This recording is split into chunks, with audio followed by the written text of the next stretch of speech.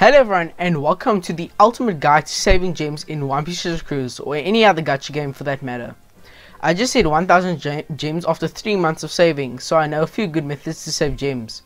Today I'll be giving you 5 ways to avoid pulling and to save gems efficiently. Without further ado, let's get into the first strategy.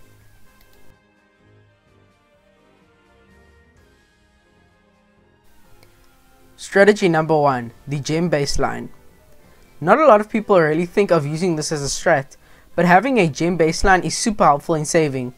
What this means is that you think of a certain amount of gems you will not go below, for instance 1000 gems or 500 gems. You should first spend a bit of time saving up to this point, then any excess gems you gain past that point can be used for pulls or whatever else you want. The main reason for having a gem baseline is that you will always have a decent amount to spend when an unexpectedly good banner comes around. It also helps you polish your gem managing skills. It's a good strat because you can still pull over your decided baseline, but it also helps you to keep a good supply of gems.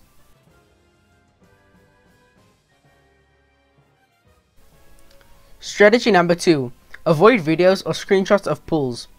This is an obvious one, but I'll get it out of the way. Avoiding videos and other places where you'll be exposed to pulls will be your best way to avoid temptation. If this is too hard and you need to watch a pull video, then specifically search up pull videos where the people get bad pulls. It will discourage you from pulling.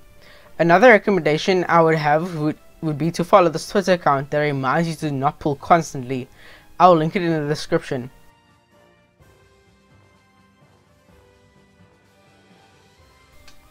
Strategy 3. Focus on what you have. Most people disregard new units after a month or two of their debut, while always wanting the latest and greatest exclusive units. Instead of focusing on new units, play around with and test the limits of units you already have, and see how you can clear new content with what you have. It's actually fun team building without having all the units intended for the content being laid out for you. It also makes you feel more accomplished when said teams end up working.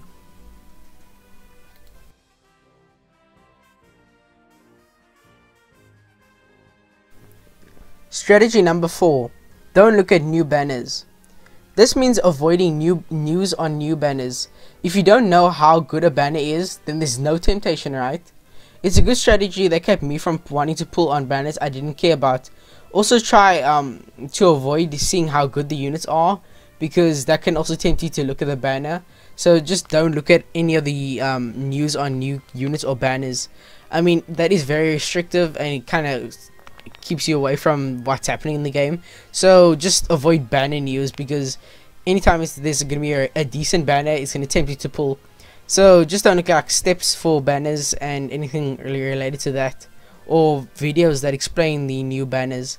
So that is strategy number 4. Let's get into the final strategy.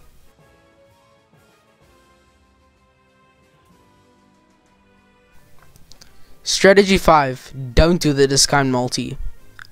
This tip is a double-edged sword. It can be either good or bad for you in resisting. This means, for instance, doing the discount multi on a banner.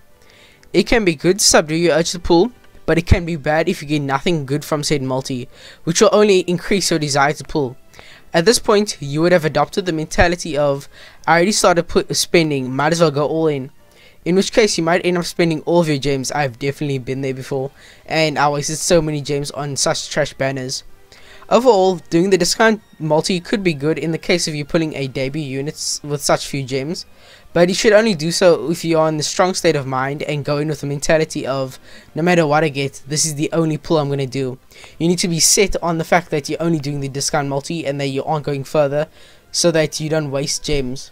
If you are just pulling because you want to and you can't resist anymore, then you're probably in a weak state of mind, and you're definitely susceptible to that mentality of just going all in and wasting gems on a banner that you don't really care about.